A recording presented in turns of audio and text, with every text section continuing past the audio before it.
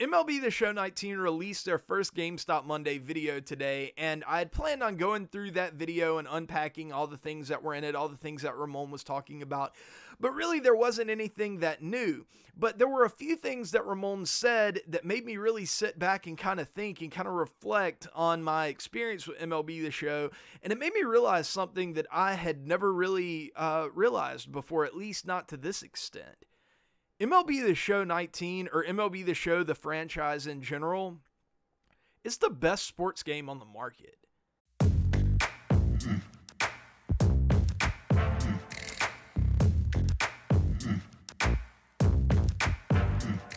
And please don't misunderstand me whenever I say that it's the best game on the sports game on the market right now. I don't mean that it has the best gameplay. I don't mean that the gameplay is always perfect. I don't mean that they always make their player base happy, because believe me, I've made a lot of videos in the past, Super Critical and SDS, they can do a lot of things that can really piss off their player base. And there have been moments in this community where I had honestly thought about quitting, and a lot of other people had as well. But the one thing that I can say for MLB The Show is that more than any other sports game, and it doesn't mean they're perfect, but more than any other sports game on the market right now, MLB The Show actually has a little bit of integrity.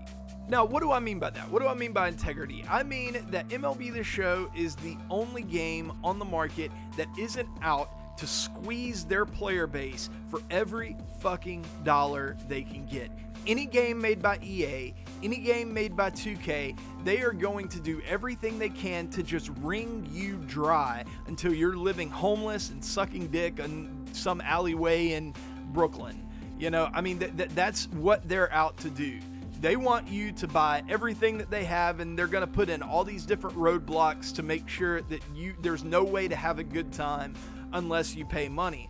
MLB The Show is a little bit different. Now, I know what some of you guys are going to be saying right now. You're going to be saying they don't have that much integrity. They don't post their pack odds on there. You know, you can't see your pack odds whenever you're about to buy a pack, and you know, it's just about getting lucky with packs. Or they put in souvenirs this year, and the souvenirs were super expensive, and the only way to get the best players was to buy the souvenirs, and that kind of acted as a, you know, as a barrier, a monetary barrier to the best players in the game. And, you know, that's really the theme. The theme is that a lot of people would call this game pay to win, and to an extent, it could be described that way, but definitely not to the extent that a game like Madden, a game like NBA 2K, a game like FIFA could ever be described. I mean, those games go way beyond MLB The Show, and I'm going to talk in this video about why that is. So the thing that got me really starting to think about this was in the GameStop Monday video, Ramon said that next year we're going to have stubs, and that is going to once again be the one main currency that we deal with in MLB The Show. And I don't think a lot of people realize just how big of a deal that is. Most other Ultimate Team modes or Diamond Dynasty type modes, they have a second currency that you can only buy with real world dollars. There's no way to earn them. There's no way to do anything else. And the only way, and the only thing that you can use those things for is to buy things like packs, or, you know, maybe a few other little things. You can't directly buy players with those, you know, money or dollars to virtual currency type thing. All you can buy with it is you can basically just gamble with it. That's basically what it boils down to. MLB The Show is different. Yeah, you can buy stubs with real world money, but there are also a lot of other ways to earn stubs, and the other currencies don't really have that. Some of you might bring up the point that we do have a second currency, that we have tickets, and that's not really that great of a point, because tickets doesn't really act as a second. I mean, it is kind of sort of a currency, but there's no way to buy tickets. You don't buy any tickets at all. You just earn them through playing the game, and that's an awesome way to reward the player. There's nothing exploitative about it. It's just you play the game, you accomplish missions and and stuff like that, and you get tickets back. And with those tickets, you can buy some really awesome players. There was even an immortal Yogi Berra this year that you could buy with that had no souvenir barrier or anything like that. You could just get the tickets and you could buy Yogi Berra. That's amazing. Another thing is that you don't really have to buy stubs. A lot of people think that you have to drop this ridiculous amount of cash to earn stubs, but that's really not true. There are tons of different ways to earn stubs while you play in Diamond Dynasty. You can go through events, you can go through ranked seasons, you can go through Battle Royale, and a lot of those different modes are skill based, but it's really not that difficult to get to a point to where you're going to be earning a healthy amount of stubs just by playing the game, and you can use those stubs to buy the players that you want.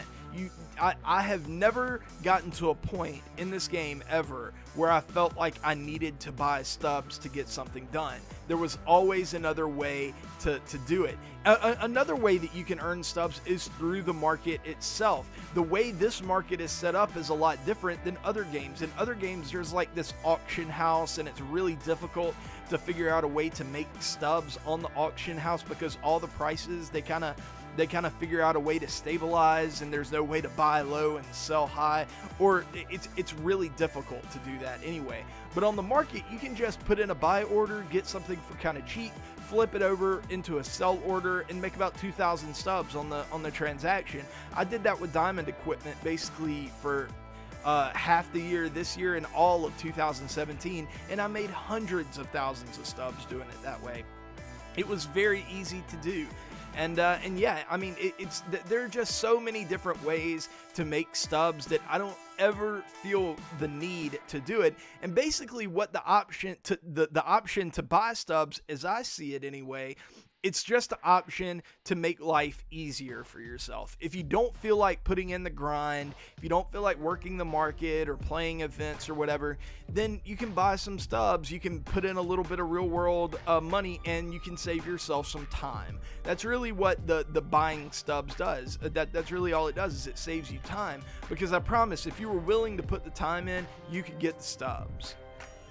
And all of this is to say that everything that MLB The Show or San Diego Studios does, all of it is player focused. Well, with a few exceptions. There are a few things where you can kind of see a little bit of greed, poking through, maybe the souvenirs this year or whatever. But most of the things that they do, it's player focused. And you can even see, like, we can fully customize our uniforms. There aren't that many Ultimate Team modes that let you have your own style, your own look, and have thousands of different options to pick from on the uniform select screen. It's just so cool that you're able to go in and make your own uniform, where in Madden you have to play as the fucking Packers, or one of those made up fantasy teams that they did. I think this year they may have implemented something, but you had to pay for it or whatever. It's just another fucking way to squeeze money out of you. Not with MLB The Show. You get your uniform and you can create it however you want. If you want to create your own MLB team, that's cool. If you want to do a fantasy team, that's cool. And that player focus extends to the things that sometimes we even bitch about. Like this year, a lot of people complained that the skill gap was diminished. And I agree. I think that was a really bad idea on SDS parts, the way that they handled hitting. And it just didn't feel like it was very skill-based at all. There was a lot of luck, a lot of RNG. But the reasoning behind them doing that was totally player-focused, even though I disagree with it. Their goal was to try to get more people enjoying the game and to get a broader swath of players who could consider themselves to be competitive. And I guess in a certain sense that's a noble goal, even though I disagree with it. But there's no way to deny that they were trying to make more people happy. I don't think it worked. I think everybody was kind of miserable with it. But their goal, their intention, was to make more people happy. And you could even throw the Immortals into this as well. I know, whenever they announced the Immortals and the way that they were doing attributes this year, I was really hyped. I thought it was a great idea. And you could tell that really the entire community thought that it was a really good idea. But then once they came out and the way they rolled them out and everything, it kind of made it to where it was all about the Immortals and none of the other cards mattered and nobody really wanted the other cards.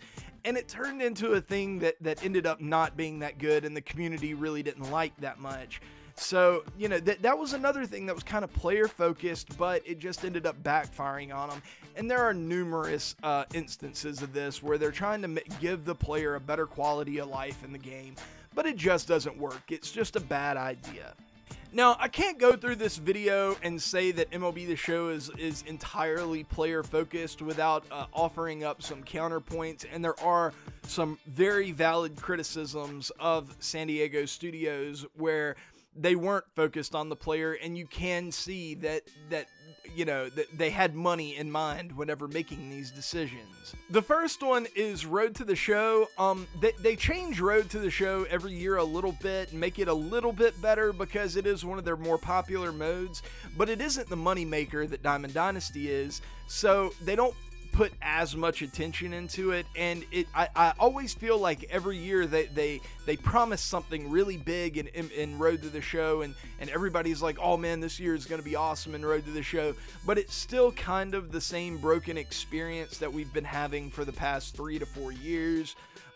That they really haven't moved the needle forward that much, and I'm afraid that might happen with MLB 19 again, but I'll reserve judgment until I get my hands on the game. But it feels like that mode leaves a lot to be desired, and if it brought in more money, then it would be a lot better. The most egregious example is definitely franchise mode. Franchise mode has been basically untouched for years and years and years. And it looks like it's going to go this year, and they're not really going to do a lot to it in their development stream schedule. The only thing they had tacked on to franchise mode was contract extensions. Like, that's the only thing that they were doing, was that you could give players contract extensions. At this point, it's become kind of a meme that SDS just, they're not gonna fucking do anything to franchise mode. I mean, you can want it. Everybody wants it. Everybody wants a realistic GM experience like Out of the Park Baseball gives you, and you can actually play the game. They're not gonna give it to you ever. It's just a crap mode, and it's been a crap mode for about 5 years now. They haven't done anything with it. It's broken. Yeah, so that's a pretty egregious example. Maybe they can. I would almost be okay with them figuring out a way to monetize franchise mode if they could just make it better, because I'm sick of the boring ass experience that I've been getting, and they definitely would touch it more if it made more money, but they don't. Another really bad example was them removing online franchise mode, and they said it had something to do with the server capacity and all that, and I get it, man. Their servers were really bad in the past, and they were a lot better this year, but everybody, or not everybody, but a lot of people really loved online franchise mode, and if you have to, like, you know, pay a little bit more money to get more server capacity or whatever, I don't really know how that works, but I'm sure there's a way they could figure out to get online franchise mode in. It may even cost them a little bit, and, you know, people would be really happy with that, but they don't do it, and that's a shame, because online franchise was really one of the more fun ways to experience. It was almost like fantasy baseball, but you actually got to play in the games, you know.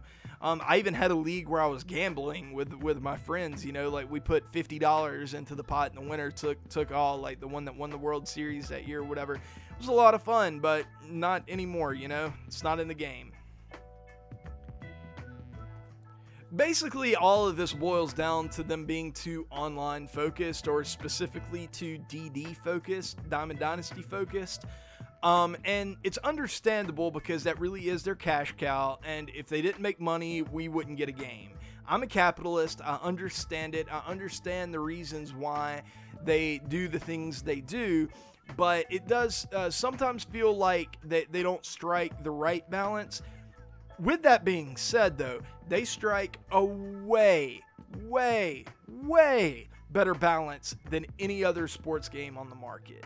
In closing, this video is really about trust, and not our trusting SDS, because a lot of people don't trust SDS to make the best game possible.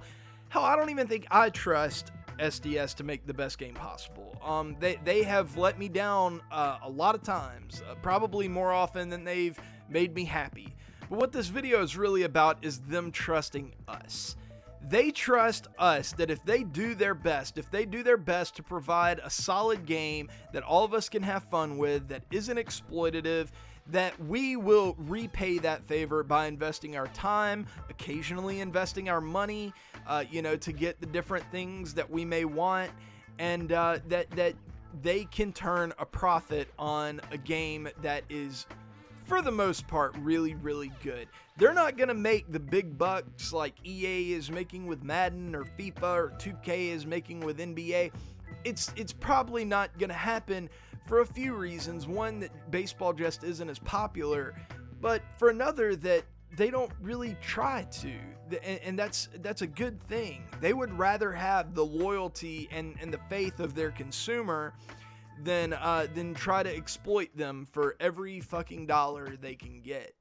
And ultimately, I think that a lot of us lose track of that sometimes because, hitting might be messed up, or fielding might not be the best, or they put in immortals, or they did this one thing that was kind of exploitative. A lot of us can forget just how bad some of the other sports games are and just how good MLB The Show is. But what do you guys think? Let me know in the comments. Am I right? Am I wrong? Is MLB The Show an exploitative monster just like Madden, just like 2K? Or is there something a little bit different about MLB The Show that makes it kind of special? It certainly does to me, but I want to hear your guys' opinion. I want to know what you guys think, and let me know in the comments. Please leave a like if you enjoyed this video. If you didn't, or if you disagree with me, I guess leave a dislike, but that'd be kind of gay, and it'd kind of bum me out, and I need self-esteem boost right now. Really, I always need self-esteem boost, but anyways, I love you guys. I will see you guys later. But until then, peace. By the way, I want my check within the week, Ramon.